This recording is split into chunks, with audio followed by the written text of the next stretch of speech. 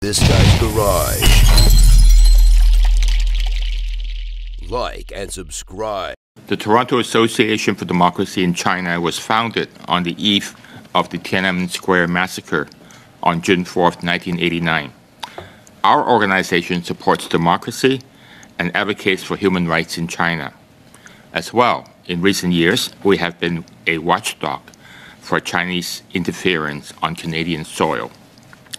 The first foray by China to exert soft power on Canadian society occurred in the early 90s when China was eager to polish its international image post-Tiananmen Square. Urged on and supported by Chinese consulates, organizations were set up by individuals sympathetic to the regime. Chief among them are the National Congress of Chinese Canadians, NCCC, and its successor, the Confederation of Toronto Chinese Canadian Organizations, CTCCO. These and many other proxy organizations practice the art of astroturfing, echoing the party line to defend China's foreign and domestic policies. In addition to engaging friendly academics and business people to advocate on its behalf, China also spreads its tentacles to cultivate elected officials and infiltrate political institutions at all levels of the Canadian society. All this is documented in journalist Jonathan Manthrop's book, The Claws of the Panda. One of these instruments of interference is the United Front Work Department.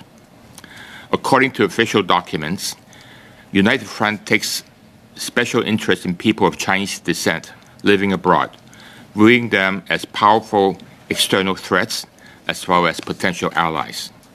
It also employs thousands of agents to pursue the Chinese Communist Party's political strategy to use international networks to advance its global interests. They also harass and intimidate Canadians who are critical of China, activists, dissidents, and human rights defenders, rendering the Chinese Canadian community the real victims of this game. We are therefore not surprised by the finding of the recent CSIS report. No doubt, the interference in Canadian electoral process is a grave concern. But I argue that this is but the tip of the iceberg. China's interference in Canada has been soft, intangible, and gradual. As a result, this built up over the years, the 90% of the iceberg, if you were, remains invisible to many Canadians. Irrespective of whether the past elections have been fair or not, I argue this invisible part of the iceberg should be the focus of our concern. In 2017, Canadian Coalition on Human Rights in China, together with Amnesty International, gathered evidences of harassment and intimidation by the Chinese government on individuals in Canada working on China-related human rights concerns, and published the Harassment and Intimidation Report.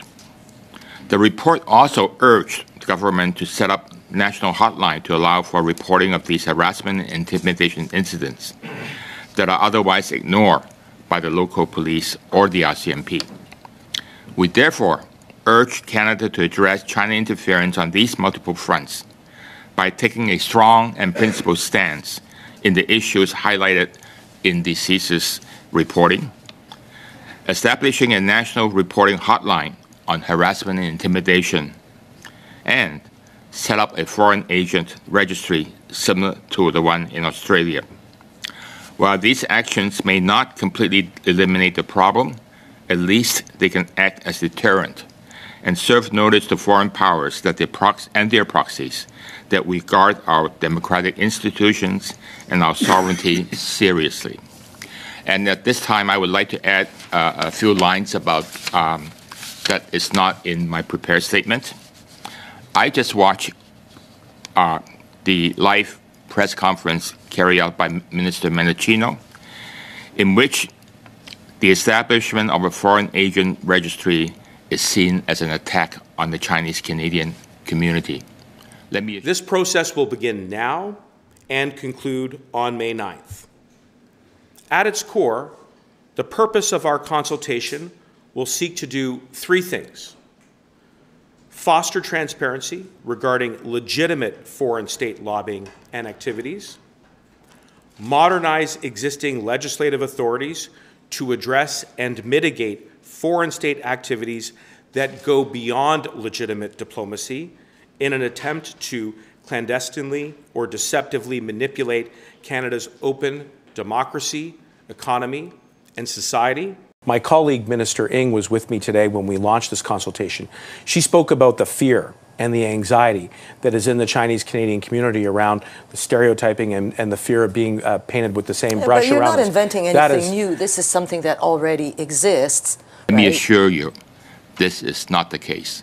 The Chinese-Canadian community, together with our Uyghur community, Tibetan community, and other people, welcome this foreign agent registry. A registry on a foreign agent is not the same as a registry on all Chinese Canadians.